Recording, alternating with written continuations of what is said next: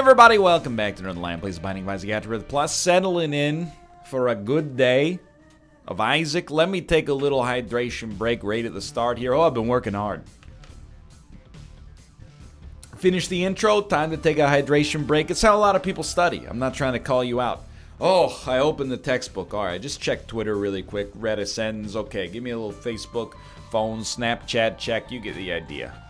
Dude, this is a pretty terrible attribute start, but a great item start. 18 rated fire is like, unforgivable is not the right word, because I forgive it for giving me Shoop-da-Whoop as well. But it's real bad. Luckily, you know, the way I've, you know, operated on the assumption of the game working, Yara could be interesting early here. Yum heart. Yikes, dude. Is that, essentially, that's not how you say that word.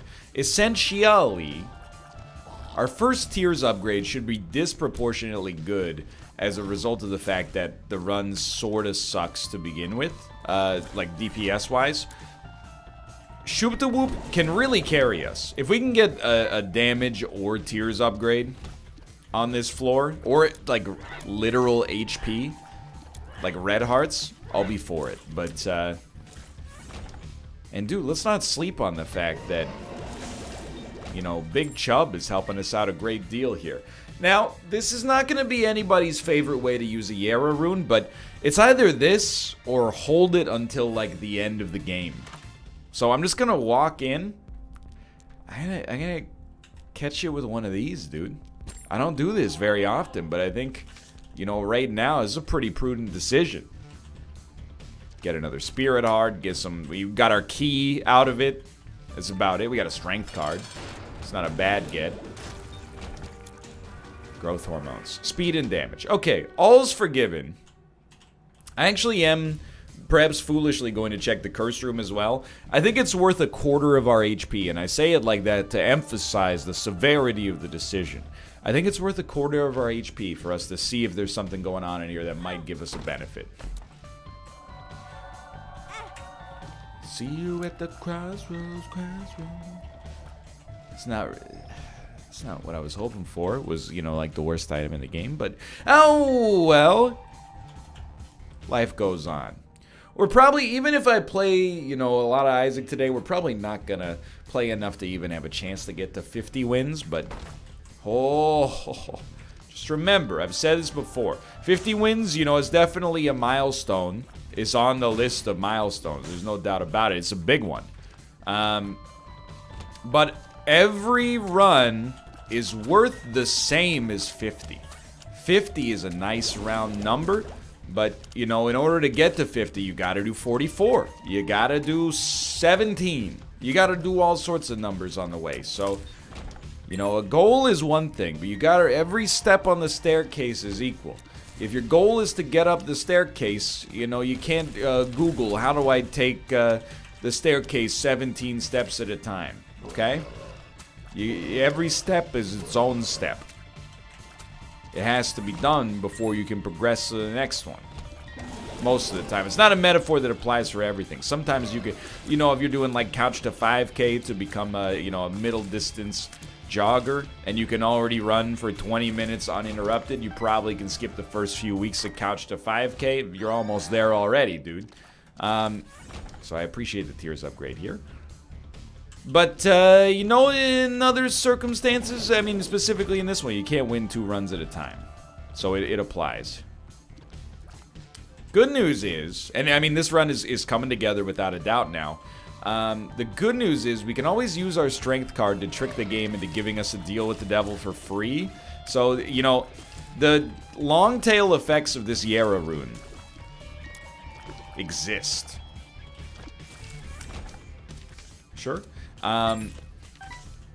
We can use, I mean, the Yara rune as a jumping off point to maybe get our run really started. But, well, hey, we'll see. What do we get? Well worth it. Now we could take a deal with the devil, you know, we could pay proper price for a deal with the devil as well. Are we gonna do so? Oh, almost certainly not. I mean, I was just thinking maybe we want to go back for that stone chest. You know how it goes. You know, early on in an Isaac run, if things are even slightly touchy, we're going to talk a little bit about Isaac. After that, who knows? I got anybody else here married? Put your hands up if you're married. Today's like, it's, I don't want to call it, I'm trying to think of the right word, because I don't want it to come across wrong. My wife has plans tonight. She and her quintet are getting dinner. It's like freedom in the sense that I get to choose what I'm gonna eat for dinner tonight, and I could eat things that normally, because we eat together, like literally probably 350 days out of 365, you know? It's a long time. I'm not saying like I'm stoked. Yeah, let's just grab this.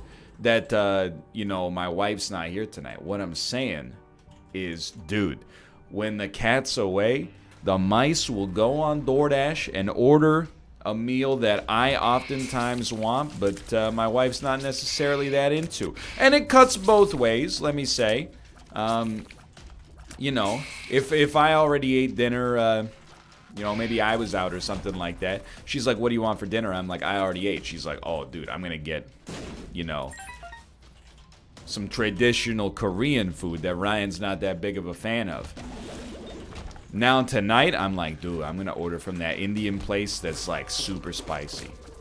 We order Indian food from time to time, and it's great, don't get me wrong, but it's kind of like, it's like bouged up Indian food, which is fine, but I want something that comes in a styrofoam container and is gonna make me regret it the next day. I'm looking forward to, I mean, it's, you know, it's self-destructive, but simultaneously, I can't wait, dude. Can't hardly wait, let's put it that way. Like that movie with Rachel Lee Cook.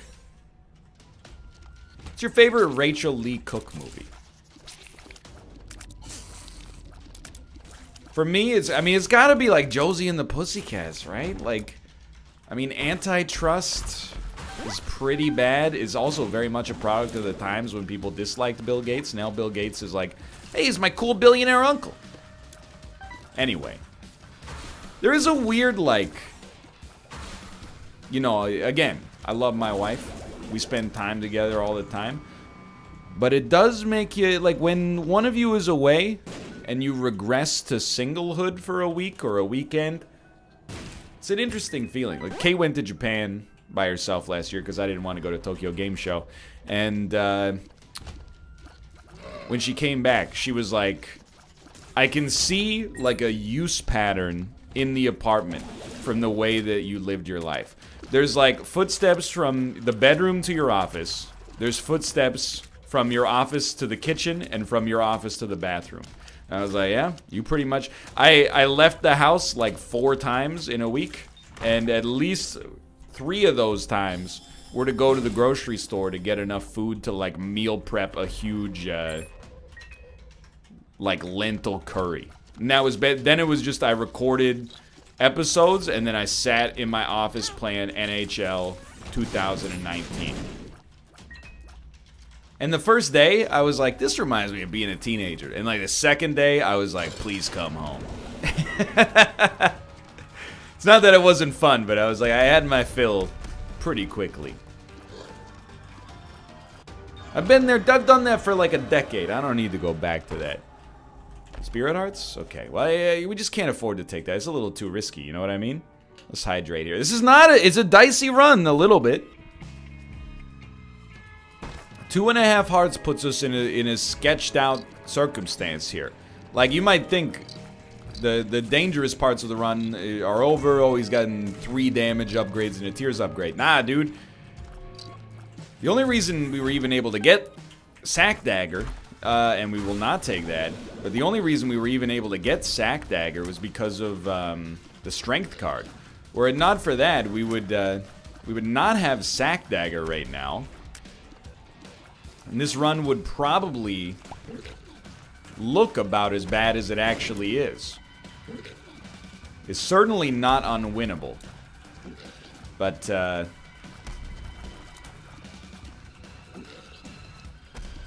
it is in a dangerous spot. Allow me to also say, dude, I got pretty lucky. Oh, thank you. I got pretty lucky I didn't pick up Void. I could see, you know, like a 1 in 20 situation where I pick up Void because I'm like, well, you know, it'll hurt us now, but it'll be worth it later. And then we would just literally be dead. So I'm very thankful that didn't happen. So if we can live through this floor, odds are very strong we will have HP. Red heart, that is. Was this room worth doing? Yeah, it kind of like it took a couple of years off my life, but simultaneously, I think it was probably worth it. We've been playing pretty well. We haven't taken a whole heck of a lot of dumb damage. Dude, that was one of the smartest plays of my life. to wedge myself in the corridor. Wise move. Wise move. Okay. Yo, you almost got me, you son of a gun. Like, I hope that it's becoming clear. I'm not just playing this up for humor's sake. Like, this is, it's actually a little touchy, dude.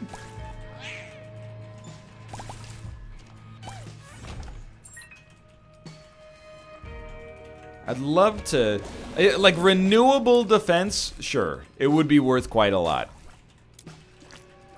But, you know, it doesn't have to be, like, the be-all, end-all. I actually think I would, like, stop, actually, to not get any more active items. I just, like, a couple of spirit hearts would really just leave me feeling like we're in a better position here. It's, they're asking quite a lot of me, especially, like, when we got Curse of the... When we got Curse of the Tower, this run, it did end up, yep, being on a little bit of a timer, because we could get hit for a heart and a half extremely easily. Thank God for that Demon Heart. Okay, I'm just trying to stay out of my own head here. Stop thinking about tonight's delicious vindaloo inside of a flour pancake. Because you might not even get, you know yourself, Ryan. You might just end up, you know, oh, I got food in the fridge. I'll just have another chicken tortilla, but I'll supplement it with, you know, a side salad or something like that. Because, you know, the whole thing, and it's always nice to order in when you get good food. But, you know, first off, yo, that was really dumb. First off, it takes a while.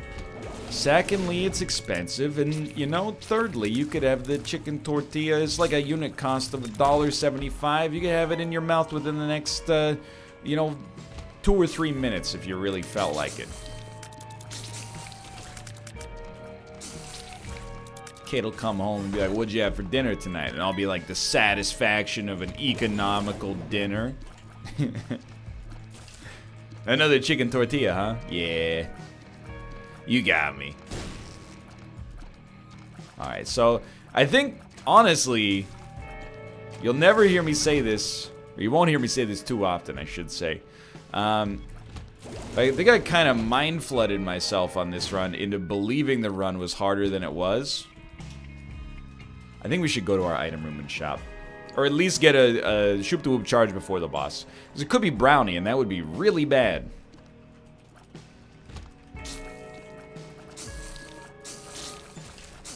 But I think I was doing better before I acknowledged that this run had difficulties associated with it, but we're really like, even if we get nothing amazing, couldn't resist, from the shop or the item room here, we still stand a reasonably good chance to feel a lot better after this floor's over. Okay, well, first off, that's awesome. I think we will definitely take... Okay, never mind. No, we're still going to use a bomb to do this. I'd like to get to 20 cents.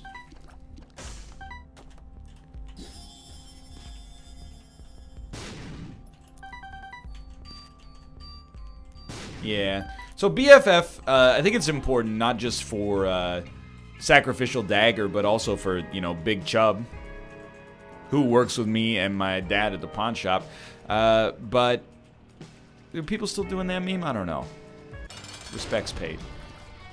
The Spirit Heart was also very advantageous for us to pick up. Just because, I mean, this guy's not difficult, but he can annoy you. Brain actually overclocked itself in the process here. Good stuff, dude. That's the aggression you want to see. Okay, so we're actually going to have a good rate of fire, good damage stack, good HP for the next floor. How did we get there? Okay. All's forgiven. Anyway, that's... Apart from that, it's an easy weekend, dude. Like, today's Friday. I got a dentist appointment tomorrow. My in-laws are coming up, like... It's Mother's Day, right? So... Again, consider this a too late warning. But hey, your mom, if you haven't called her yet, you can still call her and be like, hey, Mom, sorry, I forgot about Mother's Day. I've been real busy. At least give her the time of day, you know, if you got that kind of relationship. I mean, I'm not going to tell you how to relate to your parents. But it's Mother's Day this weekend. So my Saturday is pretty easy. You might say, NL, are you going to watch the Formula 1 race? And I'll say, chat, absolutely not. It's another one of those races that's on at like 6 a.m. my time. And I might, you know, I did think about getting up early to watch Bahrain a month ago. Or, yeah, it was like a month ago. But I'm glad I didn't, because Mercedes just finished first and second again. So now, you know, I'm not necessarily an old hat Formula 1 fan, but, you know, you think I'm going to destroy my sleep schedule just to wake up and watch either Valtteri Bottas or Lewis Hamilton get first place? Absolutely not. You know, I'll just check the results in the morning, and, you know, if Checo Perez ends up on the podium, well, then I missed it, okay? You don't understand that living in North America makes you very spoiled. And I say this, I'm resisting all temptation to say that it's America's fault, because I don't think it is. But living in the same time zone as the United States of America makes it very easy to get indignant when things are not on at a time that's good for you, because a lot of the world's entertainment is pretty much designed to capture you, or in this case your neighbor, as an audience. You know what I mean? I'm saying quite the opposite of what you might interpret it as. I'm saying it's a bad habit. But you know, sometimes the Canucks, they go out east. They play a team like the Buffalo Sabres on it. No.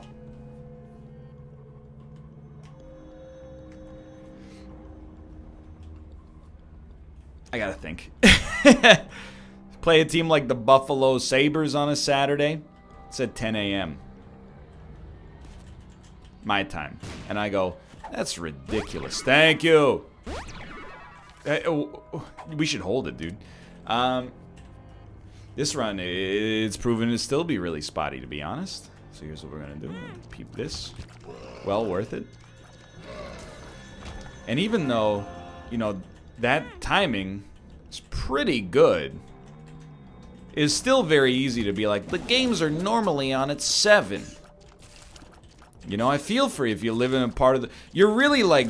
Nobody could ever question your fandom for anything if you inconvenience yourself to watch it. I mean that sincerely. There are people who watch the NLSS, even though it starts airing at like midnight their time, and they might work at like, you know, not necessarily early, but early enough the next day that it inhibits their sleep.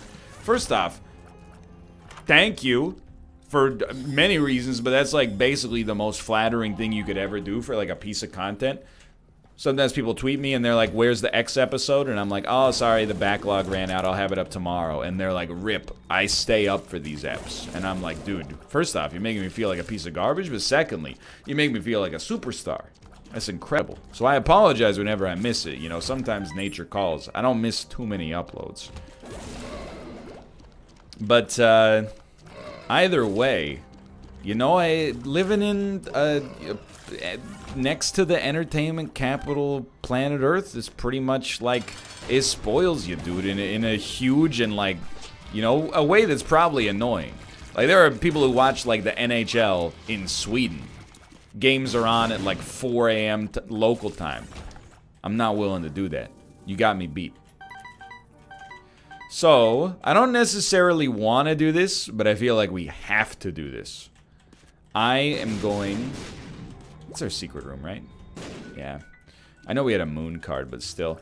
I am going to go to the 5 room, and I'm going to play this floor over again. I think I've been playing a little bit like garbage, and there's no doubt about that. But the run is also tricky enough. One more boss item could really put us in the driver's seat. Curse of the Unknown is a slap in the face, but... Well, we know we don't need to go that way. There is another dice room, which is kind of funny. So what do we got going on? I hate to say it, but this is one of those times we got to pivot. Pivot? We got to pivot to Isaac talk. Mostly because things are a bit touch and go. But we have a huge advantage in one main category. Spacebar item.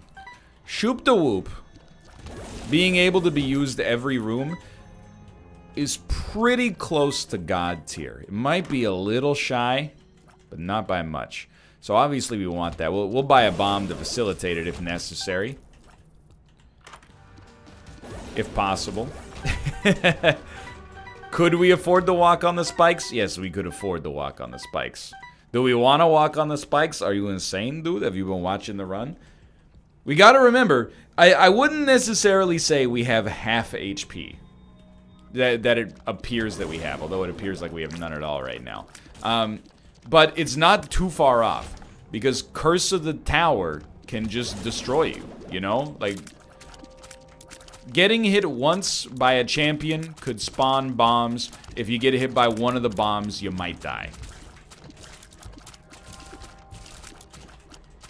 Also, going through a little bit of like a crisis with respect to like how little damage we're doing to these guys right here.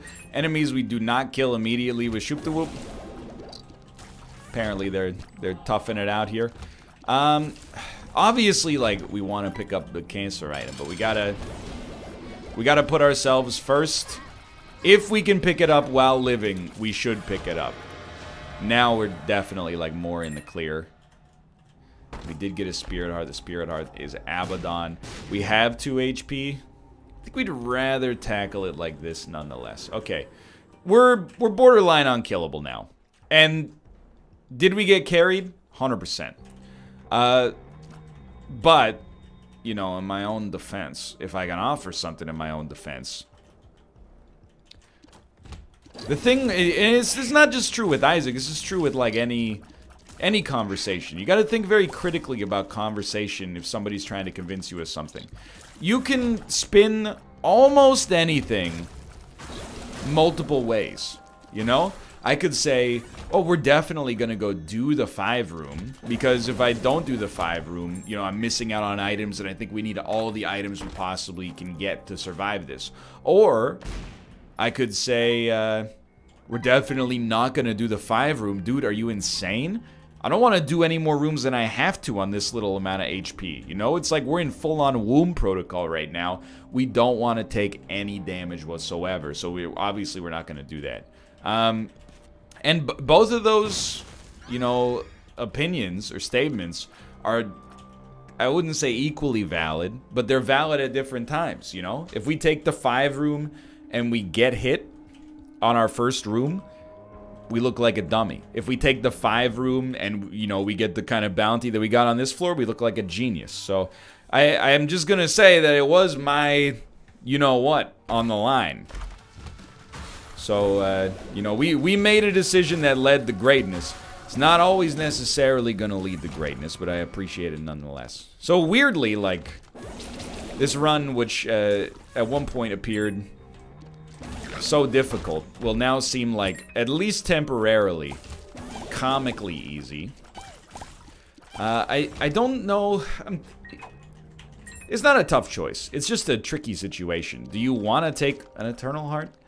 I mean, HP is a non-issue. And I'm not talking about what I'm eating for dinner tonight. Hi-yo! The only naan issue I want to concern myself with is, am I going to get regular naan or garlic naan? That's a joke. Obviously, if I were getting naan, I would get garlic naan because it's delicious. But I'm not going to get either naan because it's kind of just empty carbohydrates. So I really am not on like a low carbohydrate sort of diet sort of thing. But, you know, it still suffices to say if I'm going to, you know, eat a carbohydrate-rich meal, I'm probably going to try to make sure it's, you know, at worst, you know, potatoes or sweet potatoes or something like that. I don't necessarily want to, you know, just go straight up for flour and ghee, also known as clarified butter. Not that there's anything wrong with it. I mean, it is friggin' delicious. Okay, we're taking the Eternal Heart.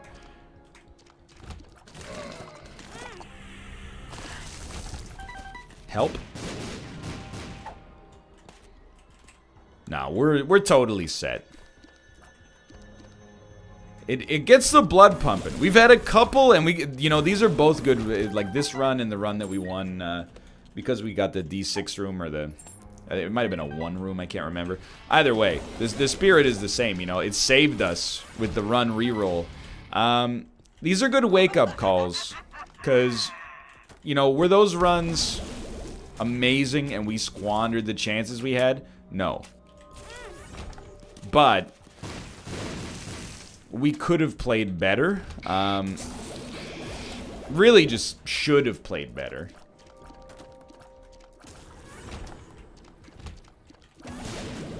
Easy. He's still alive.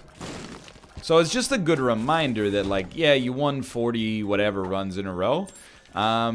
First off, act like you've been there before. Secondly, don't let it get you into a false sense of security. I'll go ahead and say it. You have to be pretty good at Isaac to win 45 runs in a row. I think we're probably at the stage in Isaac's life cycle where winning 45 runs in a row probably justifies a loss or two. I could point to this streak and be like, cool, dude. You know, next time I make one truly awful mistake, I'll be like, hey, remember that time I have 45 runs in a row? Now we're even. But it's a good reminder. You might be good, but there's no substitute for just doing well, you know? Not every run, you know, by definition, can be you performing at your best. That's just unrealistic. But trying your best is, you know, is something that's within my realm of control, you know? Getting the anecdotes out is important, but also, you know, paying attention during the, you know, 10% of an Isaac run where you actually have to pay attention to, you know, it's one of those things, what is it called, like it's the something principle. It's like, you know, 10% of the efforts generate 90% of the gain or something like that. That's basically what I'm getting at here. So give me this. We're not going to fight Delirium. Probably could get away with it on this run, but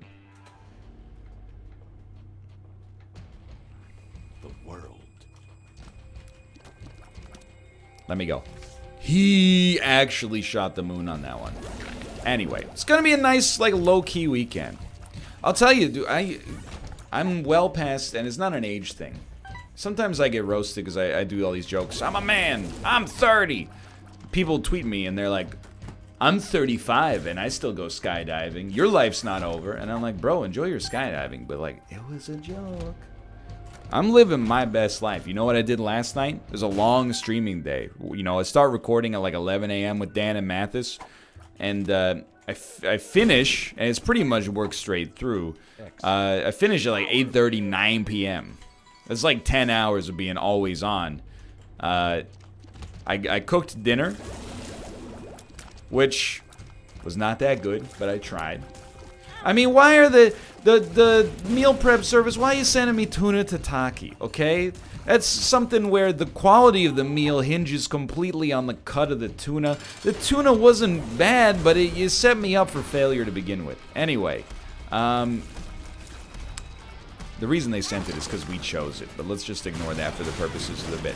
After that, I ran a bath. I shaved. Cleaned up the, you know, gross hair that gets everywhere when you shave and you got, like, you know, a pretty hairy dude. Yeah, let's do it. Let's see if we get a demon judgment. No demon judgment. All right, see you in a heck, brother.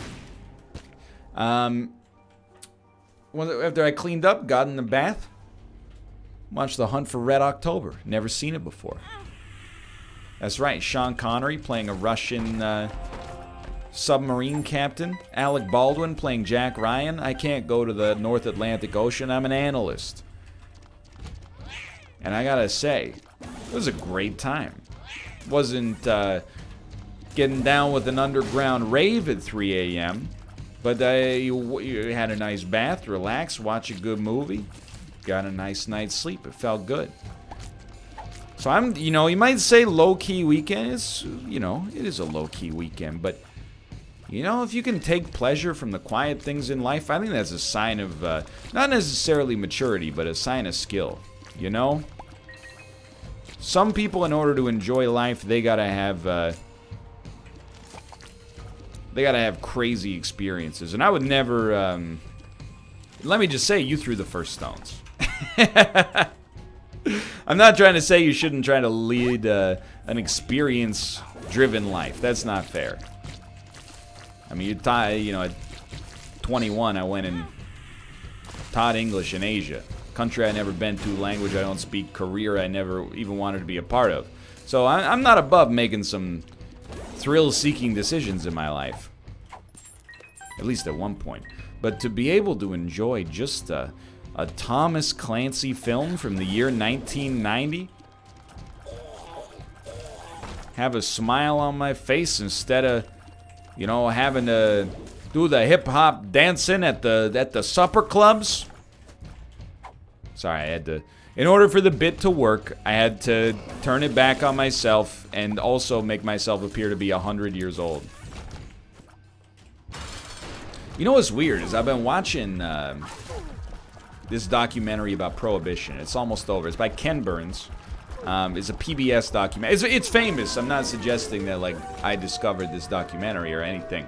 But when I was a kid and I saw a photo from the 1920s, I was like, dang, bro, you're old.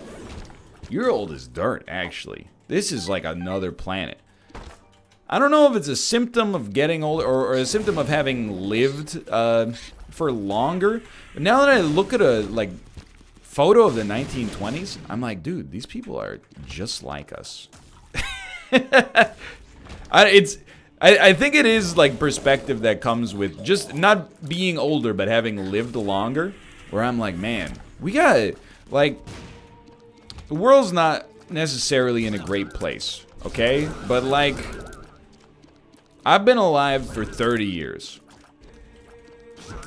If I was born 30 years earlier,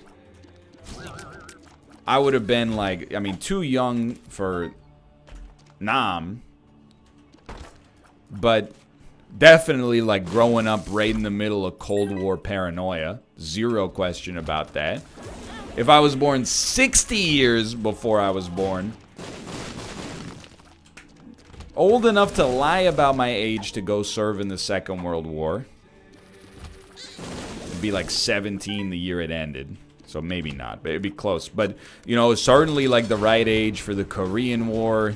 It's, you know, I'm not saying that we should be thankful for what we have necessarily and like, you know, hand wave all criticism. I'm just saying, like when I was younger, I was like, dude, Second World War, that was like 1,000 years ago. I mean, I knew at the time because I was still pretty shrewd back then, good at trivia. That is, you know, 1939 and 1945. But like simultaneously, I was like, we weren't even close. The older I get, now I'm like, dude, we dodged a friggin' bullet. We might dodge a bullet in the future. Who knows? If I had been born 30 years later, you know, my city would be, well, probably not 30 years later. Vancouver will be underwater. You know, if I'd been born like, you know, 70 years later, I'd probably have to pay it some real, you know, I mean, it's not that I don't care about climate change. It's just I'm not actively like piling sandbags up on the seawall, you know what I mean? All right, this run turned out. For now, thanks for watching. I hope you've enjoyed it. If you did, click the like button. It helps out a great deal. Of course, subscribe if you want to see more in the future. For now, thanks for watching, and I will see you next time. See ya!